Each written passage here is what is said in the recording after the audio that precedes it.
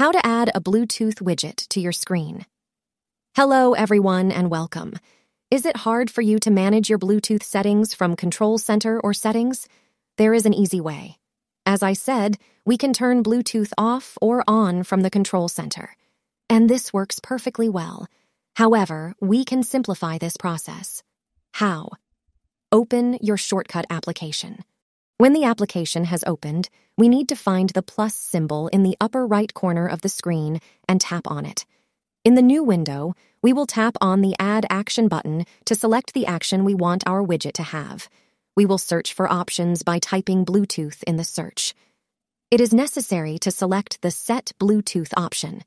In further settings, we will choose what the widget will do for us. We can choose to turn Bluetooth on or off, or to work as a toggle. We will choose it to work as a toggle. All that remains is to click on the name of our widget and select the Add to Home Screen option. In the pop-up window, we will confirm our option by tapping on the Add button, or we can change the image or the name of our widget. We would leave everything as it is and tap the Add button. That's it. As you can see, Bluetooth is now turned off.